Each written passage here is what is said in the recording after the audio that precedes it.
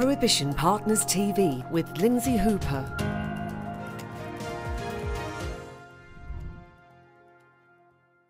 Thank you for joining me again for another one of these interviews, all building up to our main event in June, Prohibition Partners Live on the 22nd and 23rd. Hopefully you've got that one in your diary already. So a few more interviews to bring you before the live event, and I'm pleased to say that I'm joined all the way from Toronto by Paul Rosen, who's the former CEO and co-founder of the Cronos Group. Thank you for joining us. What a pleasure. Thank you for having me, Lynsey. It's brilliant to get you on, Paul, and we're really looking forward to getting some insight from you and getting a little snippet as to what to expect at Prohibition Partners. So first of all, can you talk us through what the Cronos Group was about and the connection with the cannabis industry? Sure. When the company was founded way back in 2012 in Canada, it was at the dawn of Canada's embracing of sensible cannabis reform, where our federal government had instituted a commercial cultivation licensing program to really start the conversion of cannabis from an unregulated gray market to a regulated white market.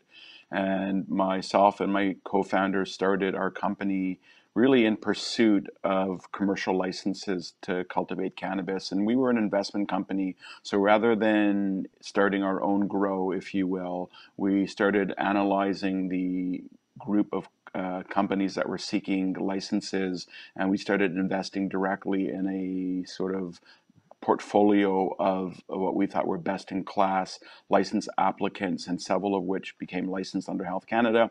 And that was really the foundation of our company, was to take sort of a diversified portfolio approach to invest in a whole range of operators across Canada. And since that time, the company has internationalized and now has assets, cannabis-related assets all over the world. Yes, people will have heard of the company that are involved in the industry, and you've been involved in the area for many, many years. So right now, what's your involvement? Yeah, I continue to be full-time entrepreneur and stakeholder in the cannabis industry. So currently what's keeping me super busy in the industry are a few initiatives. I launched a edible company in California last year called Pantry Food Co. And we are bringing sort of a wellness spirit to the edible space. I always felt that the edible space wasn't really delivering a high quality product. It was more kind of a candy product with THC included. And so Pantry is bringing sort of a food-based approach towards creating delicious, nutritious, and psychoactive remedies. I'm involved with another company in California called Global Go, which is a global advisory, not unlike Prohibition Partners, where we have clients from all over the world that are seeking our strategies to either enter the cannabis industry or develop their businesses to scale. I think you're the best placed person here to talk about investment then. What's the profile of people that are investing in the cannabis industry at the moment?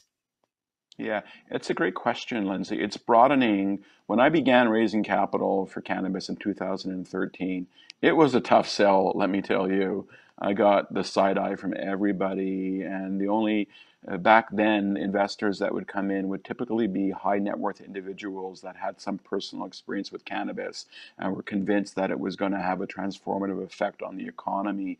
As the industry has sort of validated itself and matured, we're really seeing a broad investor profile right now. It can be high net worth individuals, family offices, dedicated funds that have been initiated specifically to invest in cannabis.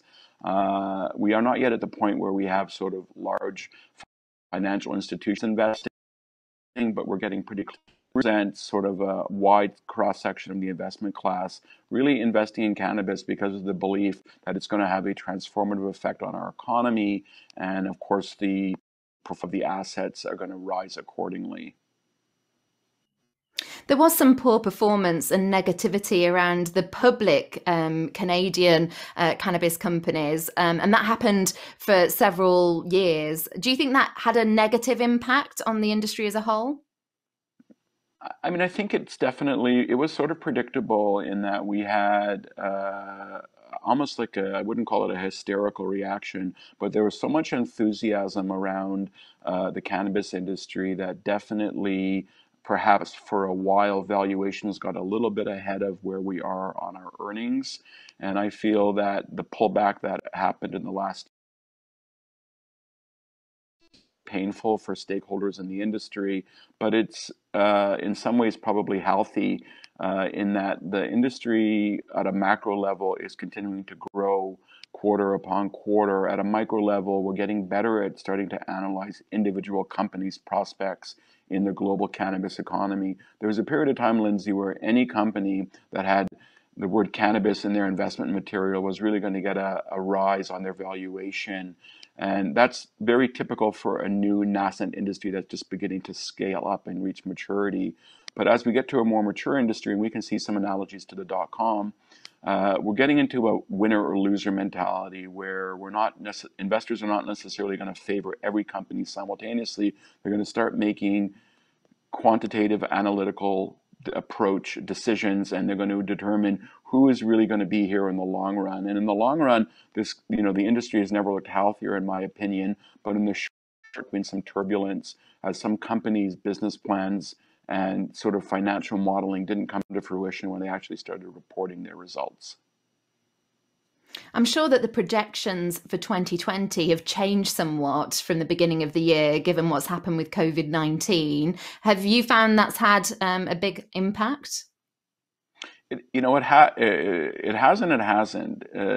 At the actual street level, the buying and selling, the transaction of cannabis, we're rather resilient, and we're rather resilient to COVID. In other words, what I'm saying is that the consumption or the demand side of cannabis has not slacked off during COVID. Quite the opposite. As people have sheltered at home, we've actually seen, probably using data that's pretty real time, that cannabis consumption is going up. And that does not surprise me. It's a stress relief, or it's medicinal, or people just have more time in the privacy of their own home. So at a actual, how is the business of cannabis being affected by COVID? It's been affected positively. There's been some shifts. Delivery has taken some market share away from dispensaries. Value brands have maybe taken some market share away from so-called luxury brands. But the actual business of cannabis has shown real resilience and health in the face of COVID. On the other hand, to the detriment of the industry, there's been a continuing chill on the introduction of new capital. And because there's been such sort of turbulence and volatility in the broad markets, it's really caused a lot of investors to put their checkbooks away for a while. Our industry does require a lot of capital to grow and to inflate our sort of long-term business projections. So the chill on capital is not helping the industry, although the industry itself is doing quite well in terms of reaching its total addressable market.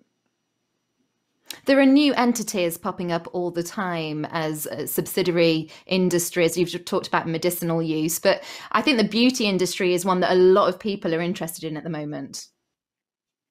Definitely. I know Prohibition wrote a pretty transformative paper a few months ago about just the size of what the cosmetics industry, the cosmetic/cannabis industry will be. And no doubt that's the case. We're seeing a real call to action for alternative ways of digesting or consuming cannabis. And what we're really seeing now is a shift, a gradual shift, but inevitably a shift away from lung-based consumption, which is like smoking and vaping, towards either oral, i.e. edibles, or topical, i.e. cosmetics. And it makes sense. It's different ways for cannabinoids to be absorbed in the system. When you use a topical, it's going to go through your lymphatic system, which doesn't create much hazard to your body and is really quite bioavailable. And when you consume it orally through an edible, it's going to go through your liver, which again doesn't tax your lungs. So I do see that the cosmetics industry is going to have a huge lift through the introduction of cannabinoids. We're already getting some strong proof of concept. We're seeing large cosmetics retailers like Sephora really lean into the CBD space as this unique ingredient to use in skincare formulations. I'm sure everyone's going to be interested to hear more about that on the 22nd and 23rd of June. I suppose as well, alongside, you're talking about all these other investments opportunities. If you are looking to invest and deploying capital, what should you be looking for? You really got to go through your checklist to make sure that you're investing in the right company, in the right asset class, in the right jurisdiction, at the right time.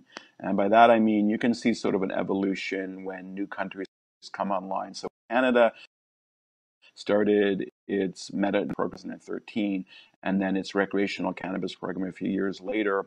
We had a supply shortage, and that supply shortage stayed for quite a few years. And at that point, the greatest asset class to invest in Canada was cultivation.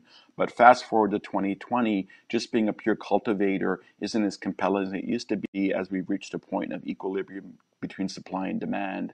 So ultimately, I tell all investors, you've got to understand in the jurisdiction that you're investing in, what's the relationship between supply and demand. And as long as there's a supply shortage, which there often is when new jurisdictions come online, you're probably very well placed to invest in cultivation assets.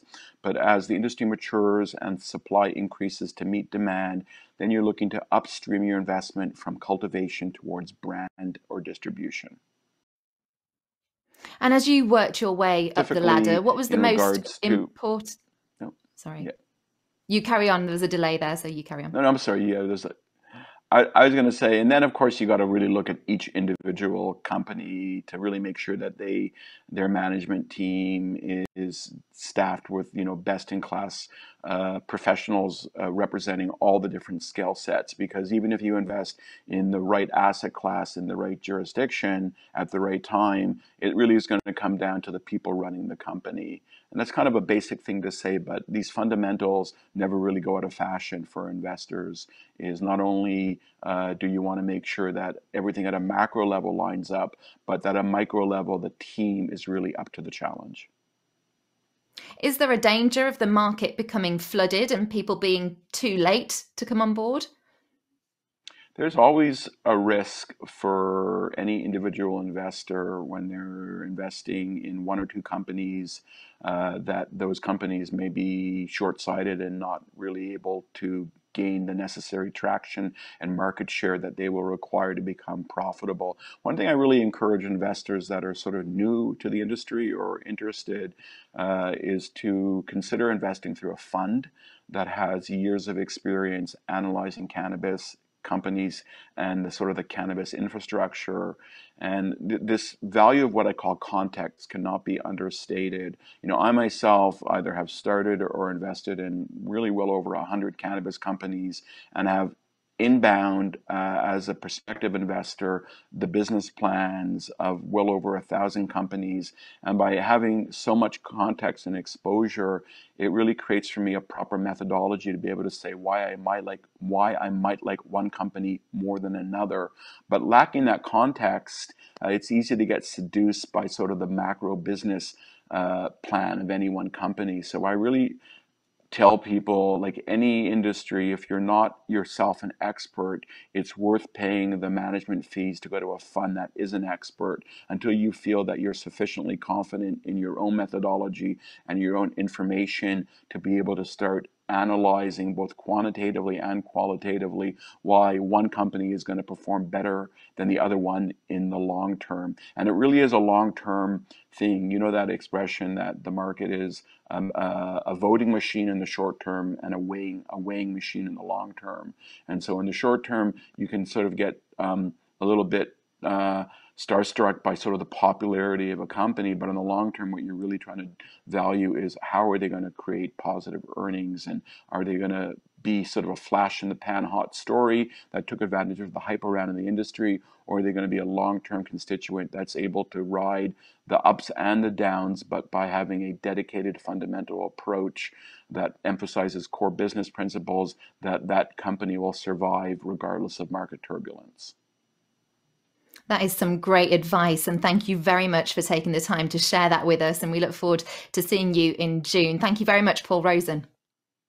My pleasure. Thank you, Lynsey.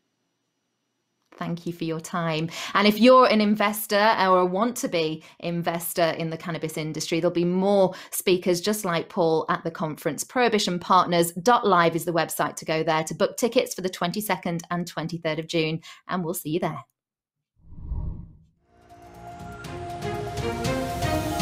Be part of the conversation at Prohibition Partners Live, 22nd to 23rd of June, the premium online cannabis industry conference.